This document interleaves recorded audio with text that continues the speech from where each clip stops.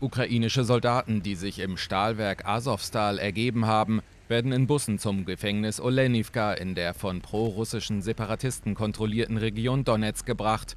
Insgesamt 6 Busse machten sich in der Nacht zum Freitag auf den Weg in die ehemalige Strafkolonie. Das russische Verteidigungsministerium teilte mit, dass sich in den vergangenen 24 Stunden 771 ukrainische Kämpfer aus dem Asow-Stahlwerk in Mariupol ergeben hätten, davon 80 Verletzte.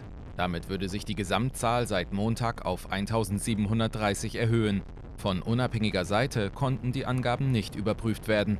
Unterdessen hat der ukrainische Präsident Volodymyr Selenskyj das Vorgehen russischer Streitkräfte im Donbass angeprangert.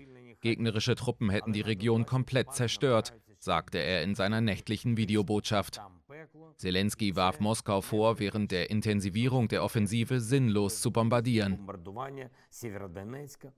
Die ukrainischen Streitkräfte rücken weiter vor, um die Region Charkiw zu befreien. Aber im Donbass versuchen die Besatzer noch mehr Druck auszuüben. Es ist die Hölle dort und das ist keine Übertreibung.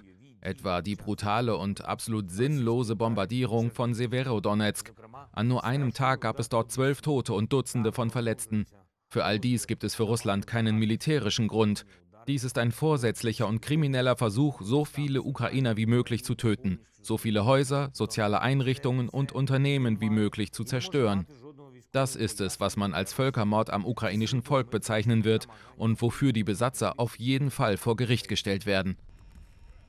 Moskau bezeichnet seine Invasion als spezielle Militäroperation, um die Ukraine von Faschisten zu befreien.